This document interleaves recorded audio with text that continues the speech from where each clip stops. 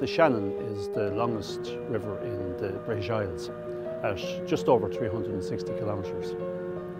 And in the length of the Shannon, there are several different stories and narratives. The principal one is the actual formation of the Shannon itself. A Celtic goddess called Shannon or Shannon went to the well of Clonmacnoise in County Cavan, and that she ate the salmon of knowledge.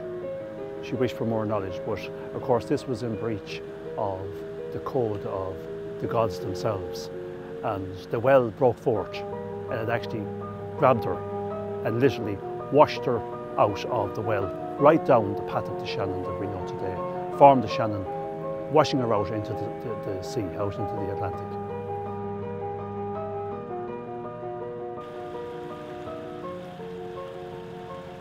We're now at a place called Waterways Ireland on the Roscommon or Connacht side of the River Shannon.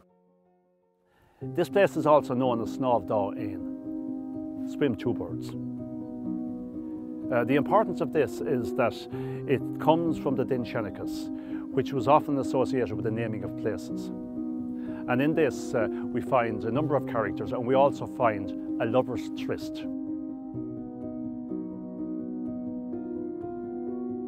A princess called Ishtu, her husband Nar, who was a local chieftain, her lover Buija, and her lover's brother Loon. And both Buija, Loon and Ishtu could shape change and turn themselves into swans.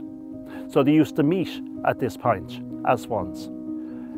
Nar suspected that there was something untoward going on, so he called on his local druid to help him. The druid placed a spell on the two brothers, and while in that trance or that sleep, Nar managed to shoot them down. One of the brothers, Loon, fell in the Shannon and was washed further upstream to a ford now known as Loon, the ford of Loon. The other brother died on the spot and was washed down the river. Ishtu died of a broken heart and was washed ashore at a place called Ma Ishtu, the plain of Ishtu, further down, now known to us today as Micetown in County Offaly.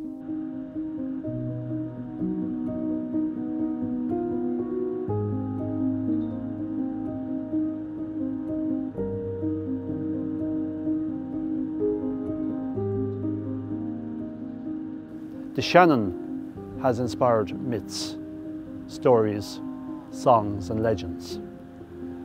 I suppose because, first of all, it is such a majestic river. It's a large, slow river.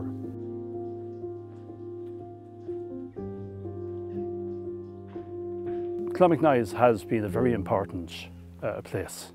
It's actually one of the iconic sites in Ireland, one of the, I suppose, one of the most significant early Christian sites. Well, it's easy to imagine that when St. Kieran came here in the 6th century, that once he came around that bend in the River Shannon here, and that he actually saw this raised, elevated site on the edge of the river itself, that he had to be struck by it.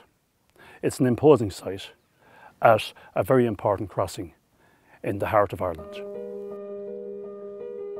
When we look at some of these sites along the Shannon, we find that in the more modern era, if you like, they became Christian sites. But if we look at many of these sites, places like Clonmacnoise or Clonfert, or many of the other places, we find that they were actually pre-Christian sites, that they were linked to paganism. Water is central to belief systems. If we even look at Christianity, one of the central components in Christianity is the use of water to actually baptize a person. But if we go back much earlier and go into different traditions, we find that water gods, water goddesses were actually the deity of some people. Well, water has always inspired people. Water has calmed people. You know, one of the most calming elements you can have is being out on water. And the Shannon, being such a slow river, is a very, very peaceful place to be.